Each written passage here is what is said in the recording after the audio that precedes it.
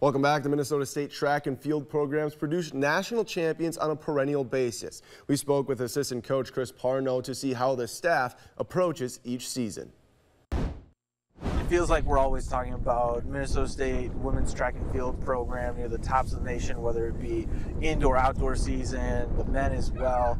How has this entire coaching staff been able to really go out and acquire the pieces that it takes to stay a national contender each year? Because I'm sure some people around the community may be taking this run for granted. No, I mean, it takes a lot, and you got to start planning 2 years down the road, 3 years down the road as certain classes start to graduate. And initially this is year 11 for me. It was just about building it. We had to get kind of that first class in, and then build on that, and build on that, and build on that.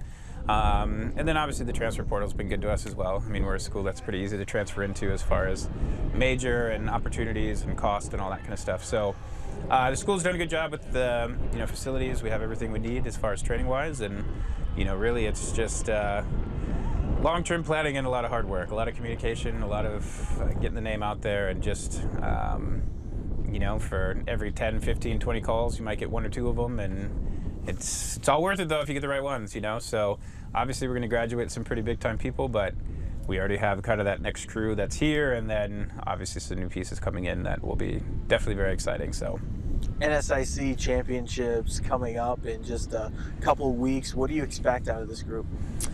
Yeah, I mean, this is kind of the championship season, obviously, so we're rested, ready to go. These kind of last 2 weeks leading into now, it's just let's feel fresh, let's feel ready, and just be ready to compete.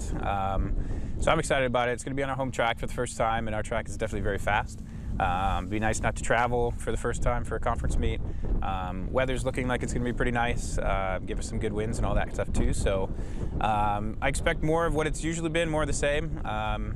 I think both teams can easily, be at the top and take those championships home, but just got to take it one race at a time, one day at a time. And you always look back on a conference and you're like, man, I wasn't expecting this performance or that or this one. So you just got to get everybody there ready to roll and ready to compete. What does the training look like when you mention championship season for some of these athletes? It's not much at this point, which is kind of nice. The focus the last really 3 or 4 weeks has been on competing. So then, getting back into town, getting back from the meet, it's usually followed up by a couple recovery days and kind of get back, get ready to go for the next meet. Like I said earlier, it's 36 weeks, so we've knocked out a lot of training to this point, and we've progressed a lot to this point. We can gain a little bit, but it's going to be more so from rest and feeling rested and recovered versus, oh, we need to get these last hard workouts in or this and that. The meets take care of it, especially someone like Denisha who ran 6 races down in Drake over 2 days. It's a heck of a workout. So we don't need to come back and just hammer workouts. Today she's just going to get some movement going, and we're going to race again tomorrow and try to hit that standard again. So. Perfect. Thank you so much for joining me. Of course.